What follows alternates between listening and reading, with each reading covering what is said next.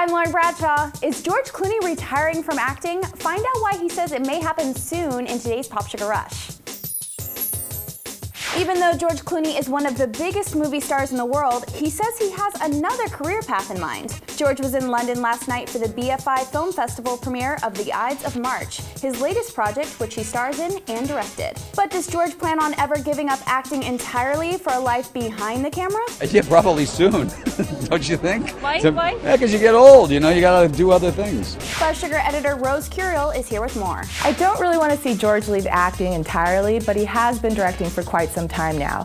While most actors dabble in directing, George has been doing it for close to 10 years now. We're going to get a shot of you guys, sort of a big wide shot, with this camera. In addition to Ides of March, George has also helmed Leatherheads, Good Night and Good Luck, and Confessions of a Dangerous Mind. Ides is his biggest film to date, and while he has no current directing gigs in the works, it's clear he has no trouble recruiting A-list talent. One thing that should help keep George young is his new girlfriend, Stacy Keibler. The couple walked hand in hand earlier this week for the Ides of March Paris premiere, though Stacy was not by his side last night. George switched gears this morning to promote yet another film, The Descendants, where George stars as a dad living in Hawaii. That movie comes to theaters November 18th.